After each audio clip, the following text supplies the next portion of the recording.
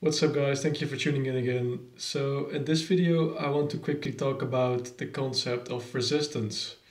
And in life there are numerous occasions where we might encounter resistance, obviously, like whether it be when you try to get into a new hobby, you try to learn a new skill, you're trying to be consistent with your exercise. There's always going to be a point where you will encounter resistance of some sort. And I want you to be happy about that because it means every time you find yourself in a position of resistance, it means that there is a crossroads. There's only a certain percentage of people who is going to make it after that initial feeling of resistance, and the percentage of people who is actually gonna like jump that hurdle, to put it like that. And for you, that's a good thing because I assume if you're watching this video, then you are on your way of self-improvement. You are looking to improve yourself in multiple ways, and what also is part of that is standing out. I mean, obviously, when you develop yourself, when you're putting in effort, you're gonna stand out because I do think there's only a small percentage of people who really cares about self-improvement and who is really out there trying to improve themselves.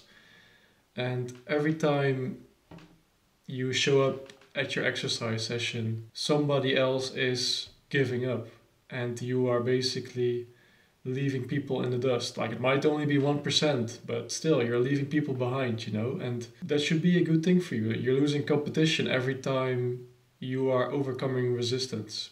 And that doesn't mean that life is some big battle royale and you should try to beat everyone and to make sure no one else is gonna make it. Like, of course, I think there is definitely a lot of value in showing other people the right way, but I do think it's important to get there yourself first. And once you have taken care of yourself, then you can speak from experience and show people the right way to go about things and make sure they don't have to make the mistakes that you run into. Like, that's part of what I'm doing as well right now, guys. Like, I'm making basically this YouTube channel for myself when I was about maybe 15, 16.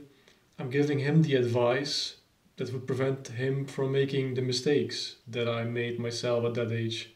In a way, there's going to be people to relate to the things I'm talking about as well, and they will find out that my problems are not so original. There's already someone else that's kind of similar like me who also went through it and can have some insight on it. And that's what I'm basically doing on this channel as well, guys. What I want you to keep in mind is that when you feel resistance, try to see it in a way as an opportunity to really stand out from other people who came that far but have given up at that point, and show yourself that you are not a quitter. You can keep going and you will persist. And I think that's a nice feeling, every time you feel like, should I go to the gym? Not really feeling it, but then you remember like, wait, if I overcome this, then I will kind of beat someone else who has given up, who also felt this exact feeling of resistance, but instead of him, I am actually going to overcome it. And I think that's a big source of drive and motivation, and that's going to keep you going along the way. Yes, that's basically everything I want to mention in this video. If you enjoy the content, feel free to like and subscribe if you want to see more of this kind of content. And I have to say, guys, recently a video of mine has really been popping off for my standards, and I've been getting really nice feedback from some of you, and I really appreciate the support, and let's keep it going. Thank you very much, and I see you next time. Bye bye.